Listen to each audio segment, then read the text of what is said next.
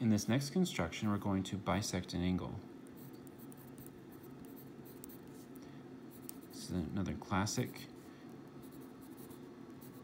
construction. In order to bisect an angle, which means find a ray that splits the angle into two equal parts, I need to first draw out my angle. Okay?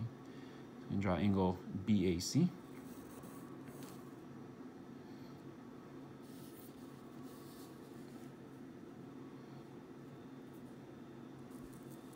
Over just a little bit.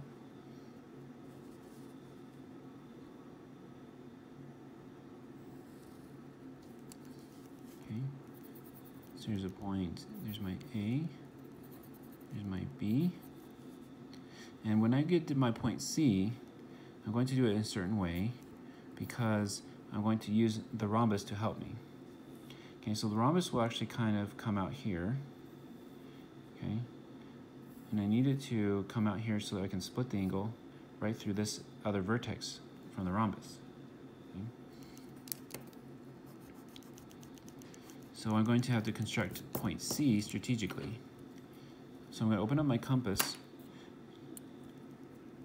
to AB because I need AC to be the same measure, same distance. Okay, so my compass helps preserve distances. Okay, so I make a mark here. That's the same distance as AB.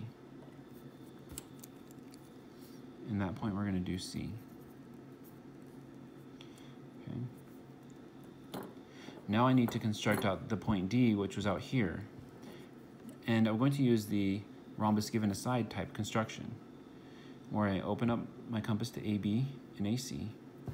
I place the point of my compass on B, and I make a mark, kind of a big general mark out here. So this is all the points that are the same distance from B.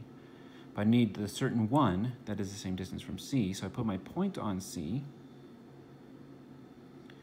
and I make an intersection mark here from where it was on AB.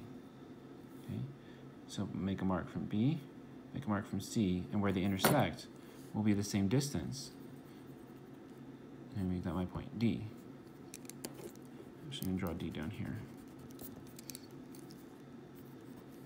Now notice that this is the rhombus right here.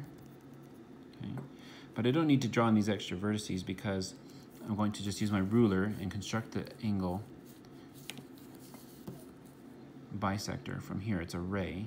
I'll start from A, the vertex, and go out. Okay, and so these two angles right here are the same, exactly the same measure.